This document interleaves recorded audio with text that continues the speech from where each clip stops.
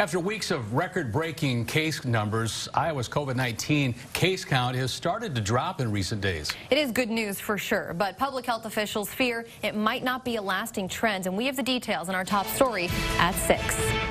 When cases started taking off in late October, our plateau was around 1,000 new cases per day. We are now double. If the plateau is double than the one we were at during the previous surge, it's a really bad spot.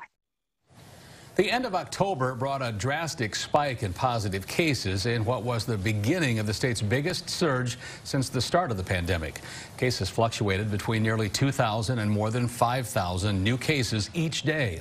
Now, the 7-day average sits at 1,700 cases. Meanwhile, the number of Iowans hospitalized over virus concerns also down, now at 898 patients. That is the first time that number has dropped below 900 since the beginning of November. And while Iowa's infectious disease experts say these signs are encouraging, the state's COVID-19 numbers are still significantly higher than they have been during any other point at the pandemic.